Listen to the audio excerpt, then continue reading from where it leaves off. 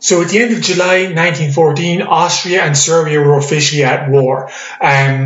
The big question, of course, now was what would be the response of the other major powers, the Germans in responding to their Austrian allies and the Russians in responding in particular to their Serbian allies. I mean, the cartoon image here kind of gives you an idea of essentially what happens, that as one power turns on the other power, it then drags in their allies until all the powers of Europe have been pulled into this war.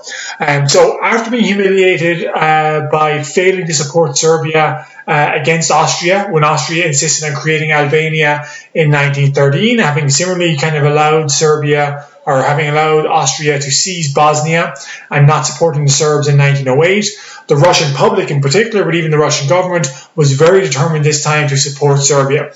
So once Austria declared war on Serbia, it was inevitable that some Russian military support would be provided for the Serbians.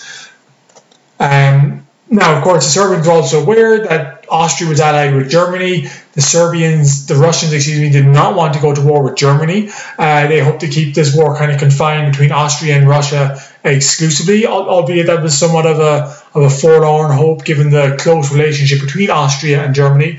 But as a kind of show of their interest in only declaring war on Austria, the Russian army began mobilizing on July 30th, but it only mobilized along the Austrian border. It did not mobilize along the border with Germany, and the Russians were doing this to send a signal to the Germans that, we do not want to fight a war with you. At the same time, they were trying to get a sense from both the French and the British about what the response of their respective response would be in the case of a war. France, and certainly the United Kingdom in particular, were very eager to avoid war. However, France also understood that was of the belief that some war with Germany in the future was inevitable. Indeed, from the French point of view, some war with Germany at some stage was actually desirable in order to try and retake the lost provinces of Alsace-Lorraine. And therefore, the French were much more willing to essentially support the Russians, to follow through on the military commitment they made to the Russians in 1894, and basically said that yes, if Germany attacks you, and that was the caveat, if Germany attacks Russia, we will help you and go to war with Germany as well. The United Kingdom, on the other hand, was very equivocal in its responses and would not formally commit to any kind of formal support for France and Russia. And there has been some argument, historians kind of debate this, but had the United Kingdom been kind of much clearer that it would support France and Russia in a war with Germany, that might have forced Germany to pull back on its support from Austria, which might have forced Austria to pull back on its attack on Serbia.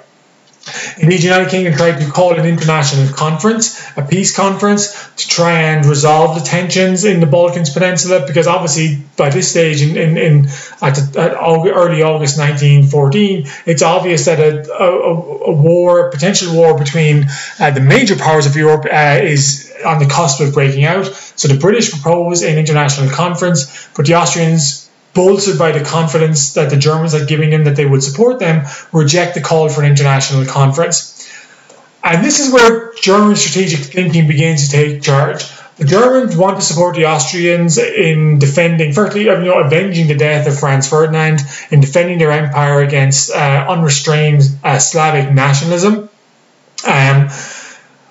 They believed that war was now inevitable. And now that war was inevitable in German minds, that essentially forced them to, and I'll say more in a second, initiate their own plan for how to deal with a likely war against France and Russia. And essentially, it encouraged Germany to start thinking of launching a preemptive strike. In other words, if we are going to have to fight France and Russia anyway, why should we sit around and wait for them to attack us? Maybe it's now time for us to attack them.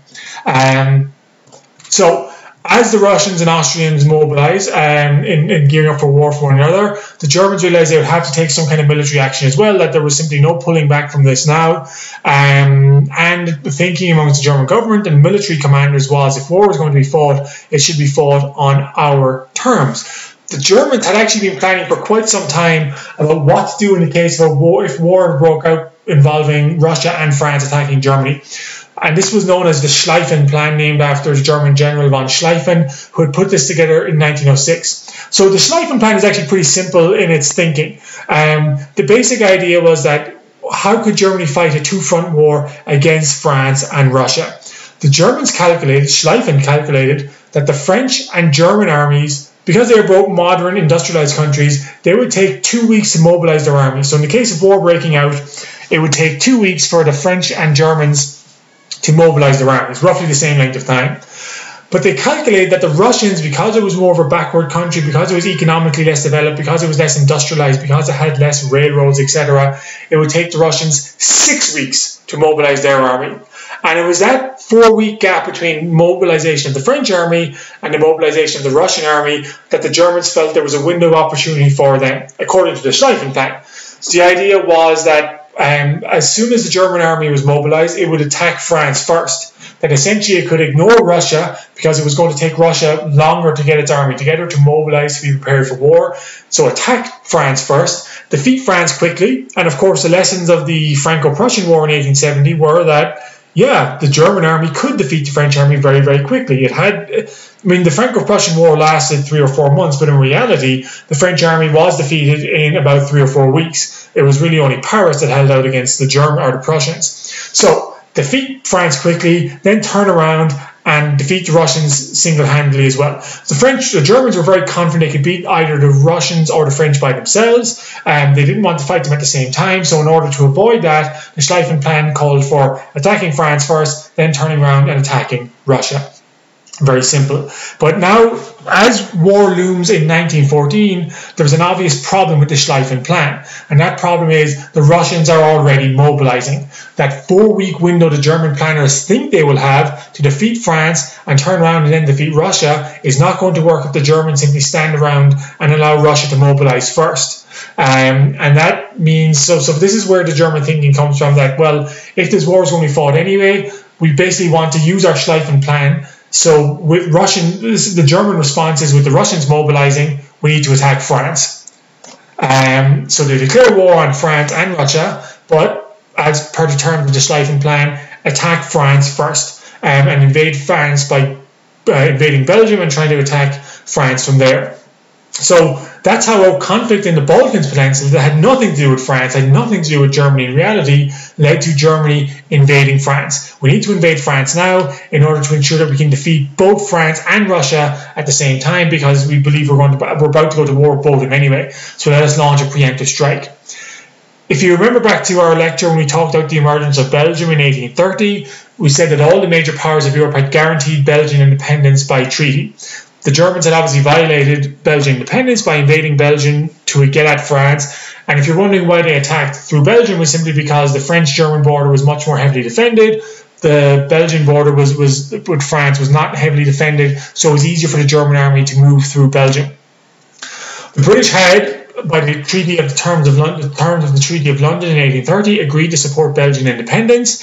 Although that was really only the technical reason given for British involvement in the war with France. Really, the British were afraid that if Germany does defeat France and defeats Russia, which is very possible, then Britain would be left completely isolated again, so it felt they had no choice but to support France. So the Germans invade Belgium on August 1st, 1914. The British declare war on Germany on August 4th, 1914, and therefore have finally committed themselves to a military alliance with France and Russia against Germany. And the reaction around Europe, and we'll talk a little bit more about this in our next lecture, the reaction around Europe, at least in the early days, was one of general celebration. That most of these countries felt that the other countries, their rivals, were the ones in the wrong.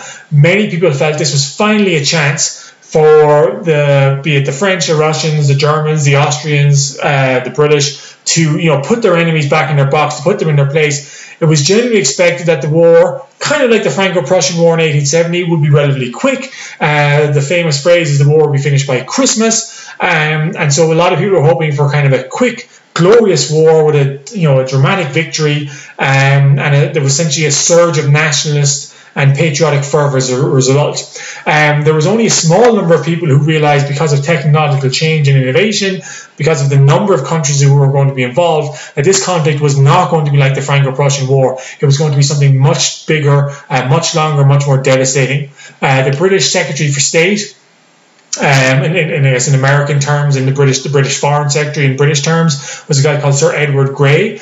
And on the British Declaration of War in 1914, he declared the lights are going out across Europe. They will not be lit again in our lifetime. In other words, Grey understood this conflict is going to be horrendous and is going to be long lasting. So war breaks out in August 1914, and we will examine our next lecture just how horrific that war ended up being.